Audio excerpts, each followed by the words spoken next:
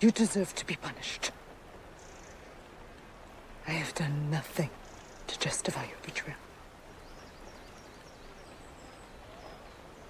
Nathan. And you, Shut your flat nose. Why were you going to leave us? Both of you are renowned warriors from prominent families. Kattegat is your home. Loki persuaded us. Who, if he was honest, would not want to live among the gods? Kattegat is in danger, and you've thought only of yourself. And you. I've been betrayed very often in my life, but I've never got used to it. But I will allow you to go.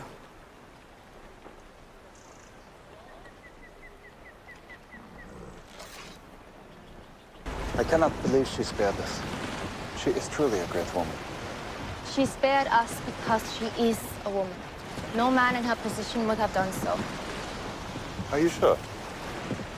Yes. Men are impatient.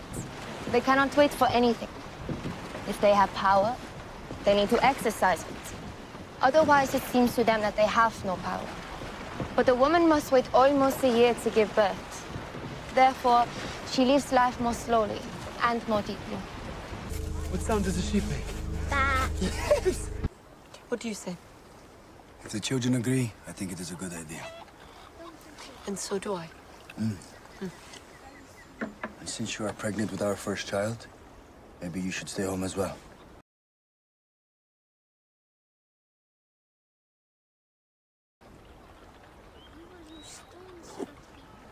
What did you say?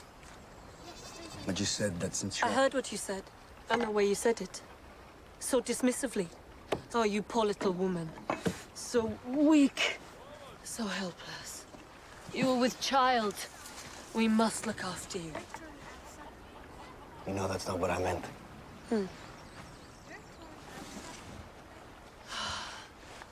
Let me tell you something, Uber Lothbrok. I will not be left behind. I have had enough of compromising with the men in my life. Wherever you go, I will go too. Whatever you do, I will do too. Even to the ends of the earth, even to the ends of endurance. Isn't that what love means, Isn't it? Skål. Skål.